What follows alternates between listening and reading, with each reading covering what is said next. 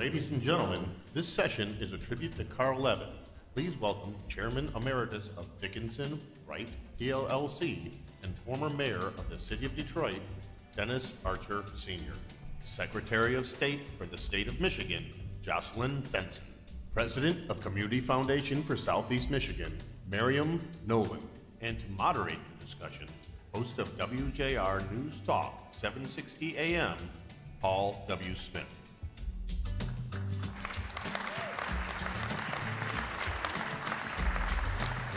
Thank you.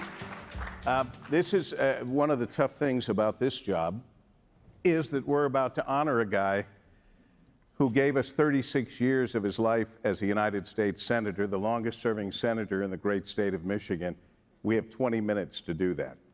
So we're not going to cover everything by a long shot. Can I suggest that you see these magazines all over the place? And as Mayor Archer pointed out to me, inside there's a wonderful section or two or three on the senator, and I hope you will pick that up. But we're going to whet your appetite with our guests, who you just met, and hear from them their life experiences as we honor Michigan's longest-serving senator. First up, Mariam Noland, who is the president of the Community Foundation for Southeast Michigan. And we know that, Mariam, that Senator Levin was a big supporter of your foundation. Absolutely.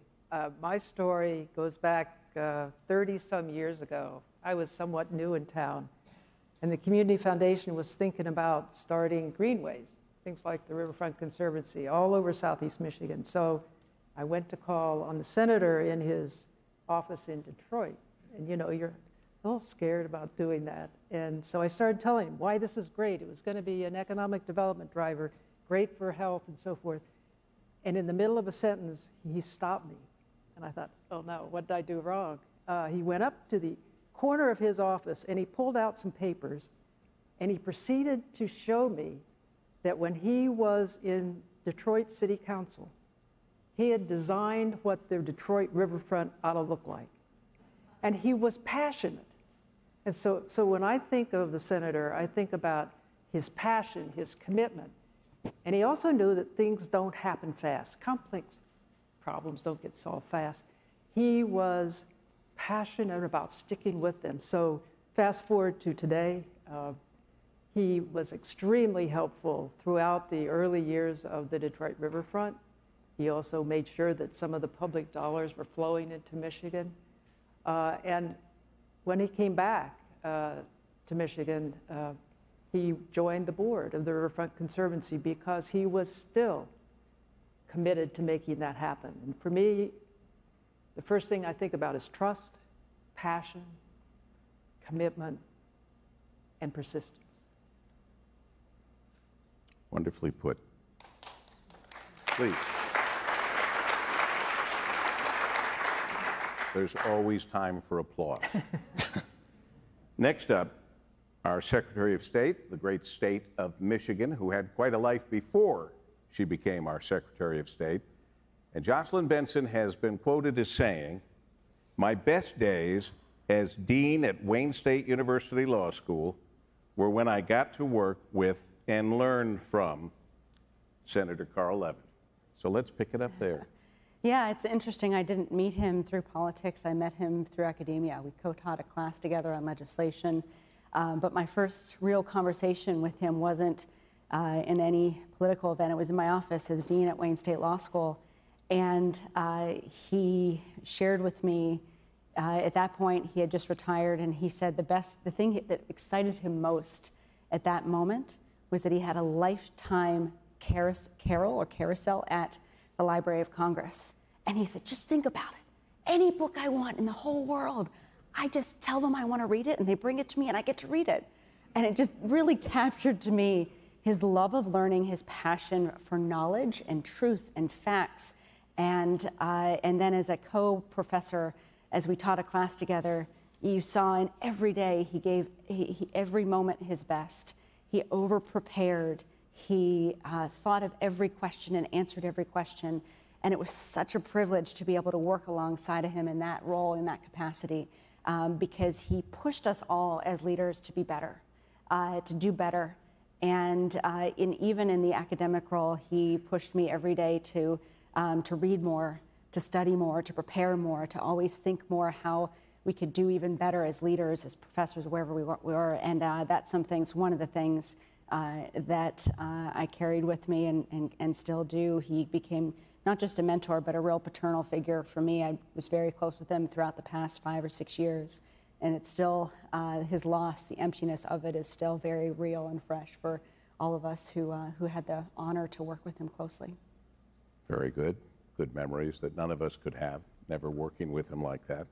However, finally, we turn to Mayor Dennis Archer, and he has had a lot of experiences as a colleague and as a very dear friend with Senator Carl Levin, and I'm looking forward to you telling us a few stories. I think everybody remembers that Carl was a member of the Detroit City Council, and he was a great councilman who cared deeply about the entire city of Detroit and its surroundings. I was sitting in my office one day and he called and he said, "I'd like to come by and see you." It's in my little office. I was with Sharfus and them at the time, and he came by and he said, "I really enjoy the work that I do as president of Detroit City Council. But Dennis, there's a calling that I have that I would like very much to become a member of the United States Congress and run for senator." And we talked and I listened. And when he won, he did everything that he promised that he would do and continue to do so. Tip O'Neill is very famous for his comment of having said that all politics are local. And by and large, that's correct. But Carl Levin took it a step above because of his belief in civility and how he respected people and the issues of the state of Michigan. He bent over backwards to make sure that everyone understood his position, and he listened to others. And he, like Ted Kennedy and Orrin Hatch, who worked together on issues on education, Carl Levin was able to work with everybody on all the issues. And he served us exceedingly well. Jocelyn Benson, before she became Secretary of State, also was a very prominent role player in the legacy that he left at Wayne State University, which you should mention a little bit. And Gene Dreicher called after Carl had resigned and said, "Will you come and be a trustee?" And I said, "Absolutely." And I served for about 5 years, and it was, you always learn from Carl Levin. You learn how he treats people, and it encouraged all of us to be respectful of each other. But tell them about... Yeah, in reflecting on that, preserving his legacy so that we could have more Carl Levins as leaders in our state in every sector was really important to me and to others like Eugene Dreicher, his close friend, and like another mentor of mine here, Mayor Archer. And so we all came together and created the Levin Center at Wayne Law that was really designed at training not just another generation of leaders who prioritize civility and hard work and bringing people together, but also the importance of oversight, the importance of holding people accountable, the importance of holding powerful entities accountable, and the importance of transparency. And so the Levin Center is designed at training the next generation of congressional staff and Senate and congressional leaders to exhibit the same kind of thoughtful, bipartisan oversight that he really, and Senator Levin really exemplified throughout his career in the Senate. And it's been a tremendous success. So in the past several years, I've trained hundreds of staff and members of Congress, and also state legislators and even legislative leaders in other countries. And so it's another way to really make his legacy real, make it beyond his memoirs, which I encourage you all to read, but to really instill his spirit in the next generation of leaders, not just in our state or country, but also across the globe as well. Paul W., you've had a unique position since coming to the city of Detroit and taking over a position that many felt that couldn't be handled by anybody else, from J.P. McCarthy. But you've done that and you've succeeded and excelled. And in the morning, you talk to a lot of different people and you see a lot of different folks, and you're out they're trying to help our community. Like, you talked to Carl Levin. What was your impression? Oh, I thought he was fabulous, and I may be the. I don't know Mariam's politics. I think I know the politics of you two. And I may be the only person on stage who might have had disagreements with Senator Carl Levin.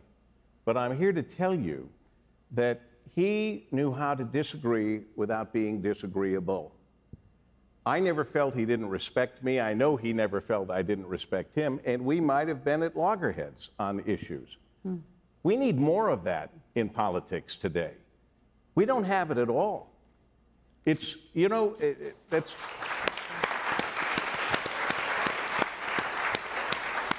I remember being in Washington for a number of visits at the White House for both parties, whoever was president at the time. And I remember going over to a place called Old Ebbitt's Grill, which has been there seemingly forever. And you would see a Republican and a Democrat who had a knockdown drag-out earlier, but they were having a cocktail together. If that's done today, both of them are looked at as disloyal. And that's a shame. That's really a shame, because without free and easy conversation, just disagreeing with each other gets us nowhere, just disagreeing with each other. These things need to be worked out. Frankly, it's really also the value of being up here again. And I've been here 26 years, I think, almost in a row, save last year, of bringing people together in a circumstance and situation where they can have conversations, where they can have unguarded conversations and learn a lot. And you were a big part of that along the way, and coming up with a report card and not just talking about what we should do and what we accomplished. And then I kind of noticed that we'd come back the next year and we were going to accomplish it again. And I thought, wait a minute, I thought we solved mass transportation last year. I even had a hat that said we did, but, but that wasn't the case. And the mayor came up with a good idea of having like a report card, which you guys have to this day. But back to Carl Levin. He was just a wonderfully nice, brilliant man. I truly respected him. And when he had a statement or a belief or a stand that I didn't have, when he told me his statement, stand, or belief, I really listened. And I'm not ashamed to say he changed my mind on a couple of issues. I'm not so sure I ever changed his mind, but I do believe, and you had a wonderful opportunity to work with him at your law school that had to be very special. Yeah, you know, it's interesting as you're talking, I was reflecting on how one of the, I would go to him for advice all the time.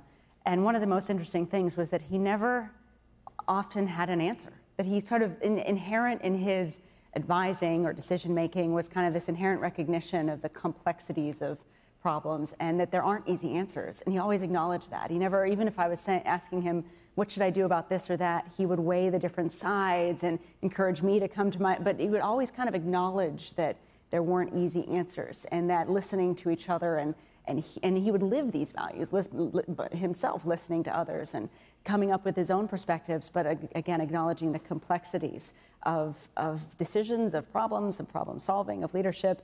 And that is a real humility and an honesty in leadership that we don't see often today. But he also had time for everyone. If you tried to get to him, you could. And I always respected that. You know, I was not in public office, but we had ideas. He always told the truth. You knew what he believed, and if he said he was going to do something or support it, he did. But being accessible, I found really unusual in a person of his standing and what he was so busy. But I hold that very dear. You started to say. A couple of things. First, I want to remind everybody, and you will know what I mean as I tell you, he is the one person that you could always depend upon to introduce his wife wherever he was, because she was a true partner with him. They had beautiful children. They were all smart, very talented. But he always introduced his wife as being a part of who he was and what he was about. And I think that shows a measure Oh, it does. a large measure of a It says a lot about him. The other thing I would say is that back during the time, since you reminded me, and Jocelyn, that we might be of same size on issues, I got a telephone call from President Bill Clinton. And he No, said, he used to call me all the time, too. and he said, Mr. Mayor or Dennis, Carl Levin is thinking about retiring. Would you please talk to him and ask him to run one more time? And I invited he and his wife over to the Manugian Mansion, and Trudy and I met with him. And I shared with him a call that I got from President Bill Clinton, and the fact that, from his point of view, the country needed his wisdom, his knowledge of having been chairman of the committees, and how he worked with people to be able to help pull our country together. That's pretty tall cotton when you can get somebody like that to call somebody and say, would you talk to him and see if? And fortunately for us, he did serve. And he just did an outstanding job until he felt that it was time. And he's always given back. As Mariam will tell you, he'll do anything for the foundation because of your work, because of what you do with that foundation and how you give back to the community. He wanted to be a part of that. Yeah. And you could always count on him to step up. But that's like you, Paul. It's interesting. In one of my last lunches with him, I was struggling with a particular issue, and really it was an issue that caused people, allies of mine, people in my own party, to not be happy with me. And so I had lunch with Senator Levin, who I never ever could bring myself. I never bring myself to call him anything but Senator Levin, despite his on your constant "call me Carl, call me Carl." So anyway, I had lunch with Senator Levin, and I talked to him about it, and he it sort of gets to his quiet strength. He really talked about the challenges oftentimes of being solitaire in speaking up for integrity and speaking up for the truth and challenging even those, your supporters, your own party, and those sorts of things. But he lived that life of courageous, humble independence as well, as we talk about sort of different sides of issues. He was a very independent thinker, and he encouraged other leaders as well, regardless of what party you could be affiliated with, to do the right thing, to lead with integrity, to understand that a lot of times that's tough, and it's isolating, and it's lonely, but it's the right thing to do. And so he could always count on him to give me that affirmation. And that's one of the things I think a lot of us who would go to him for that kind of support are really going to miss. And on his board of trustees, we had several United States senators who happened to be Republicans because they believed in the work that Carl did, and they were very supportive of him. Yeah, he knew that not one party had all the answers or not one perspective had all the ideas, and I think that came through in the way he not only made decisions but was able to bring people together and reach compromise and solutions. You know, I'm looking at you, and I'm looking at the big screen, and we have seen a number of photographs of Senator Carl Levin, and it reminds me of what a sweet, sweet man he was. A brilliant man, excellent at everything that he did, cared about everyone that spoke to him. Not once ever was he big-timing it, or don't you know who I am? Or in any way, shape, or form playing the U.S. Senator card. Yeah. For 36 years, he held his dignity and was dignified with all of us. And I think that what we certainly know is we all will miss him. Whether we agreed with him politically or not, we knew he was doing what he felt was best for Michigan and the United States of America. Now, you couldn't have ever seen it. I've never seen him lose his temper. I've seen him be passionate. I've seen him be angry about wrongs that needed to be righted. I never saw him lose his temper and be angry. Can you remember anything, Madam Secretary? No, I just remember his staff, who I also worked with. It's another remarkable thing. His staff was with him for three decades, and they said one time he would say, they could tell when he would be disappointed in something that didn't go well, but he would never raise a voice. He would never express anger to his team or his staff, which I think, you know, the people who know him best, I think, would all say the same. Very effective tool. My parents used it on me. Not being angry, not being angry, but being disappointed in me. That was the worst. Anger, you get over it. You take the final word. We have 40 seconds. I'd just like to remind everybody, as our children are going back to school and as our sons and daughters who are going back to school or college, etc., if there's someone that you would like to remind them that perhaps they might want to be in their lives, it's Carl Levin. We teach in school how to respect each other, stay in line, don't take cuts, whatever it is. Carl Levin never took cuts. He was always a great person. And that's somebody that I think we could encourage our own children to be just like. Mayor Dennis Archer, thank you so much. Secretary of State Jocelyn Benson. And Mariam Noland, President, Community Foundation. Thank you all for being with us. Thank you all. Okay.